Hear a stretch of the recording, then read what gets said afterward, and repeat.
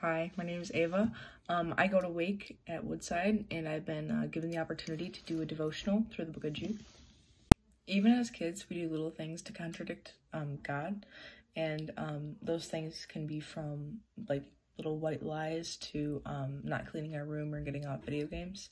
But that's just like ignoring the Father because he knows what's best for us, and he's teaching us what's right for us. Verse 8 says, "Those who give themselves up to perversion are living in ways that are abandoning the Father."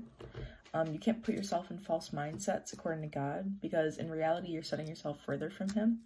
If you have habits with other things and aren't focusing your mindset on God and what God wants for you, you're gonna go in directions that you shouldn't be, and you're not doing what's best for yourself. 10 says, "Yet these people slander whatever they do not understand, and the very things they do by instinct, as irrational animals do, will destroy them."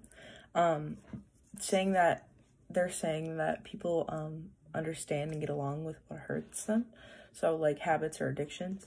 So even things as little as like getting distracted on your phone for hours at a time are normal, yet they're setting you apart from God because you're not doing what you're supposed to do. And in here it compares us to animals because it's hostile and irrational.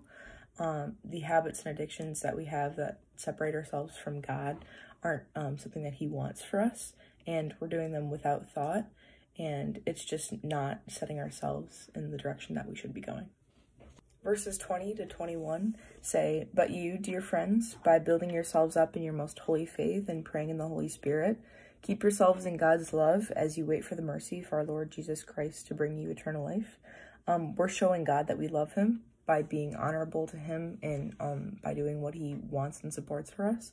And we're showing others how we love him because of the behavior that he encourages within us and how we're inflicting that on other people.